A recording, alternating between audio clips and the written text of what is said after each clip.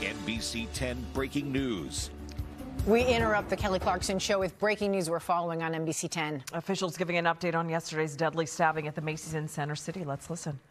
Charges against defendant Tyrone Tunnell in reference to the double stabbing that occurred very recently, the homicide of a single security guard in an important retail establishment in Philadelphia. This is a tragic but also remarkable story of some excellent police work that was done. It is a story that obviously is of interest to the city of Philadelphia. This is a city we love, that we care about. We are in a holiday season when people should feel that they can go out and they can shop and they can enjoy everything Center City, Philadelphia has to offer without fear. And while we know that much of the crime data is positive, there is nothing positive about this experience. So we think it is very important to be as transparent as we can and share all the information that it is appropriate to share and that is available with reference to this incident. I think it is fair to remark that several of the people up here started this morning at 8 o'clock in a room with me, and we were talking about making sure that crimes against retail, crimes against store owners, people who work in stores and commercial establishments do not happen in the city of Philadelphia. It's work that has been ongoing now, actually, for a couple of years, and even more intensively over the last few months. I feel like we have an excellent collaboration and have some pretty good ideas for how to make things better as we move forward. And yet, in the middle of all that, this terrible incident occurred. That work will go on, and I'm grateful to all the people standing with me who are participating and have encouraged that kind of work. Let me introduce some of them, if I may. We have with us Robert Listenby, who is a First Assistant DA here, ADA Joanne Pescator, who is the chief of our homicide and non-fatal shooting unit in the DA's office and has spent quite a bit of time dealing with this case. ADA Pescator has some specifics to offer. We have with us ADA Kimberly Essick, that's E-S-A-C-K, who's the chief of our Economic Crimes Division. Shakina DeShazor, that's S-H-A-K-I-N-A, DeShazor, D-E-S-H-A-Z-O-R, is here, the chief of our DAO's CARES unit, which works intensively with the families of homicide victims in the first 45 days. Andrea Rivera, peer crisis responder from the CARES unit, is here. Joseph Smiley, also with that unit.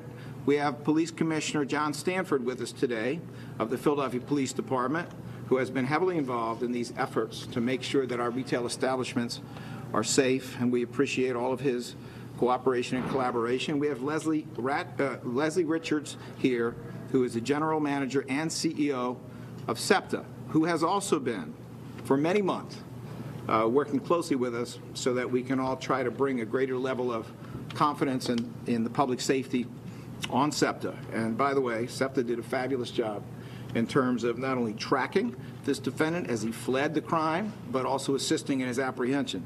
We have Charles Lawson, who is the police chief of the SEPTA Transit Police, and thank you, Chief Lawson, for all the excellent work that was done on this case. Captain Sean Thornton of the Civil Enforcement Unit of the Philadelphia Sheriff's Office, Pennsylvania State Representative of the 182nd Legislative District, Ben Waxman, is here.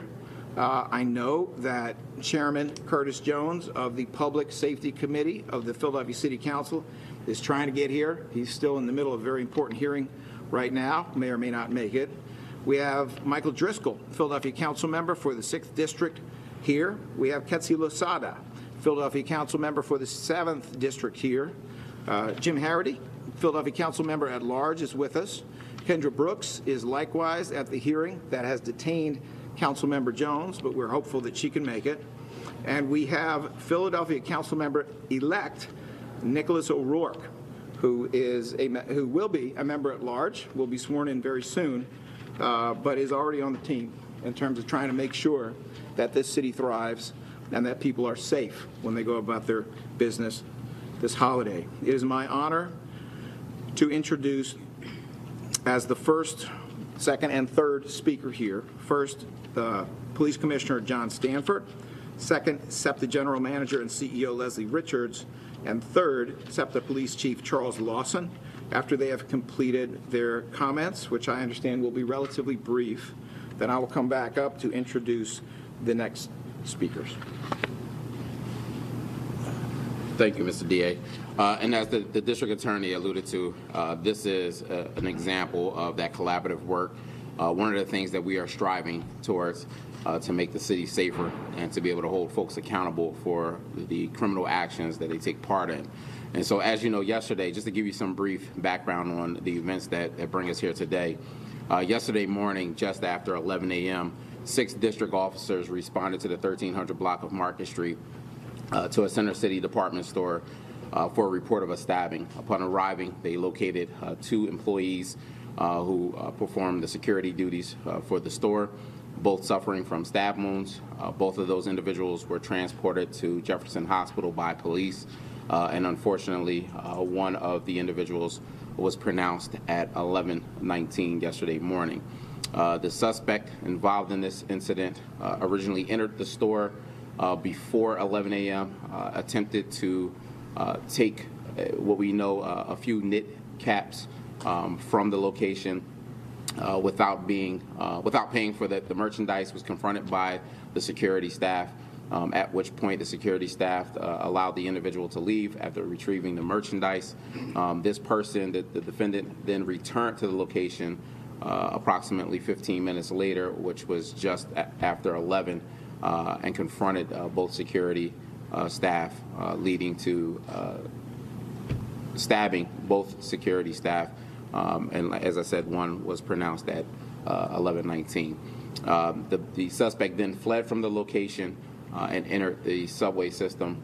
And I will turn it over to Chief Lawson to explain in terms of how SEPTA participated in that process, which ultimately led to the arrest. But just good collaborative work, good communication between Philadelphia police officers and SEPTA police officers, ultimately leading to a quick arrest, a quick apprehension of the individual before he can bring harm to anyone else. And then, again, the collaborative work between the district attorney's office and our department throughout this process to ensure that this individual is charged accordingly. And so I'll step aside at this point and allow SEPTA to continue.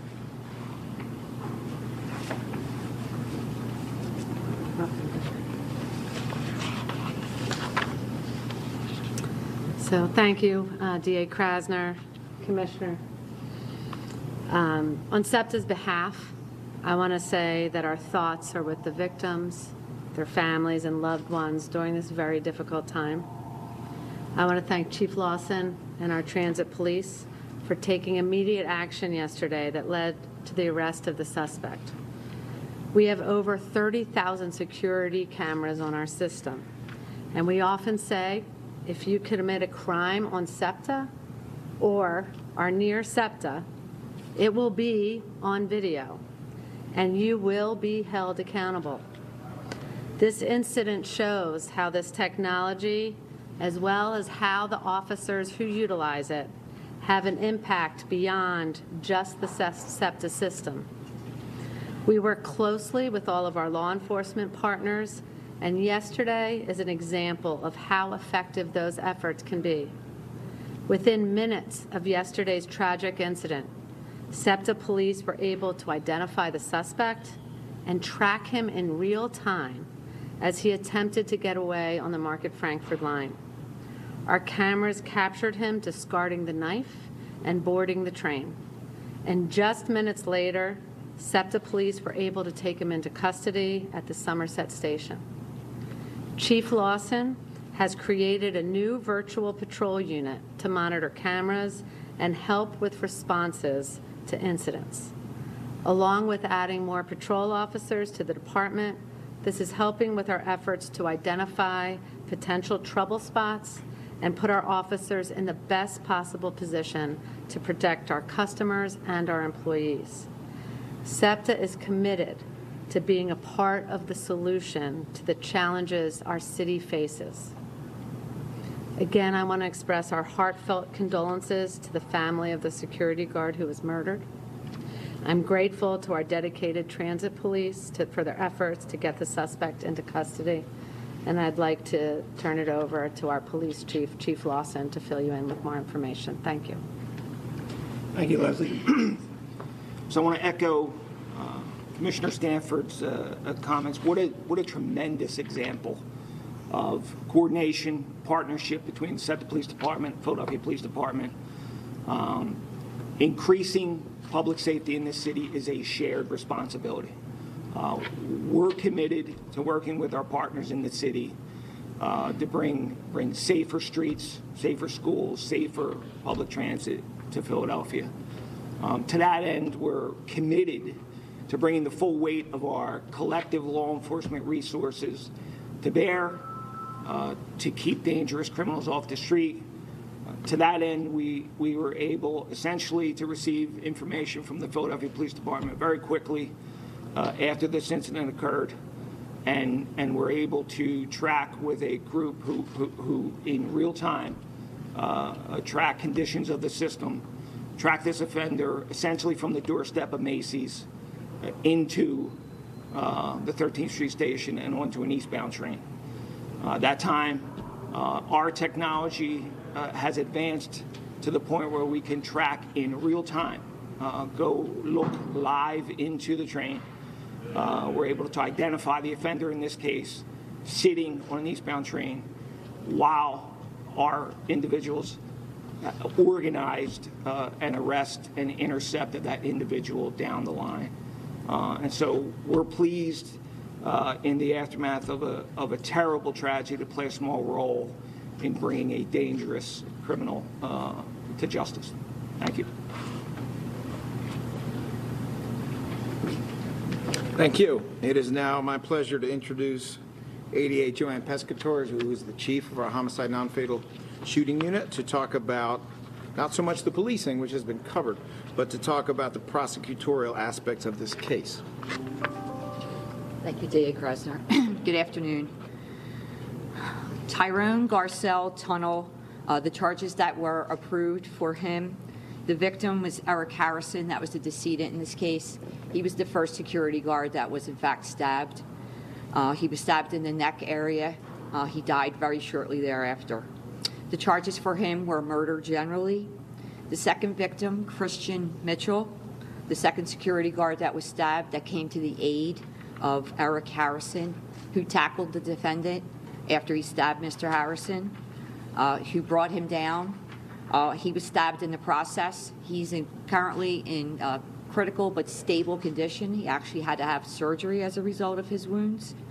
Charges for him were attempted murder, aggravated assault, simple assault, recklessly endangering another person, possession of an instrument of a crime, tampering with evidence, and retail theft as a felony of the third degree. As the DA and as the police commissioner said, the defendant was in the process of stealing some hats. The Macy's store has an unbelievable security system. Thank God they do. They were able to track this particular person through the store. The security guards intercepted him before he made the street.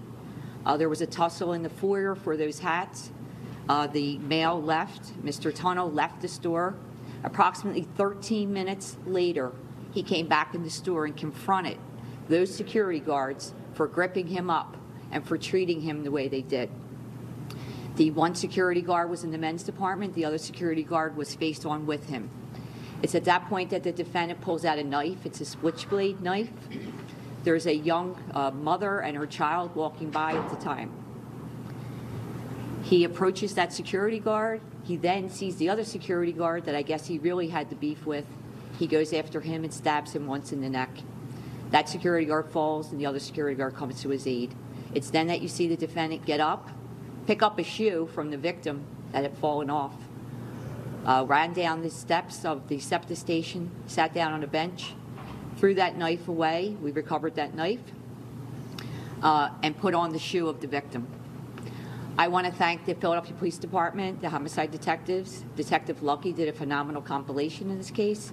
And of course, the SEPTA police, for without them and their ingenuity and their help and their cameras and their quick way to get to this particular defendant on that train, he didn't get away.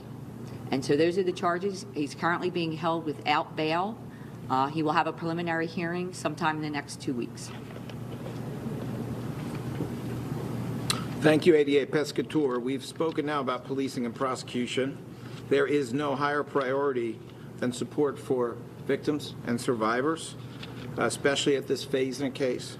And therefore, I'd like to call forward the DAO's Victim Support Services team, First Assistant Robert Listenby, Shakina DeShazor, Andrea Rivera, and Joseph Smiley, who will discuss the DAO's response to family survivors and impacted parties in connection with this incident and also in general. Thank you very much, District Attorney Krasner. One of the assignments that District Attorney Krasner has given me is to oversee the Victim Support Services Division. At this time, I'd like to introduce you to Mr. Joseph Smiley, who will provide the report about victims. Mr. Smiley. Thank you, DA Krasner and Bob Listenby. My name is Joseph Smiley. I'm with Philadelphia Cares, and this is my coworker, Andrea Rivera. We're both peer crisis responders. I've been with Philadelphia Cares for about 1.5 years, and I just want to inform you all what it is that Philadelphia Cares actually does. We work closely with families to provide support services such as victims' compensation, grief counseling referrals, as well as relocation referrals, among many other types of referrals. Peer crisis responders were deployed to the incident yesterday and arrived around 11:45 a.m. Peer crisis responders met with management and employees. They provided trauma-informed support to employees who were traumatized by the incident. Peer crisis responders gave out brochures, provided information about the CARES program, and also provided each person with their contact information. Peer crisis responders remained available to support additional staff or customers that may have needed support.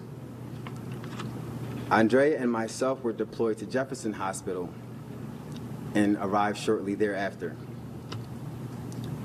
Myself and Andrea provided support and services to the surviving family members, and a follow-up call was made this morning to the victim's mother to assist her with any immediate needs.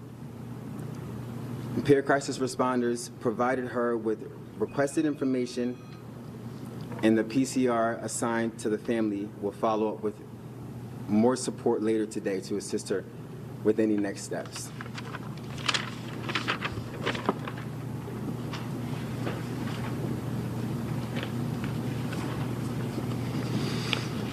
All right, and it is now my pleasure to introduce a team of elected officials who are standing together, united, and in a collaborative spirit to make sure that it is understood that at all levels, law enforcement, government, and community are working together to make us safe this holiday season. Safe as civilians, safe in our jobs, safe in our travel, safe in our shopping, to make us safe.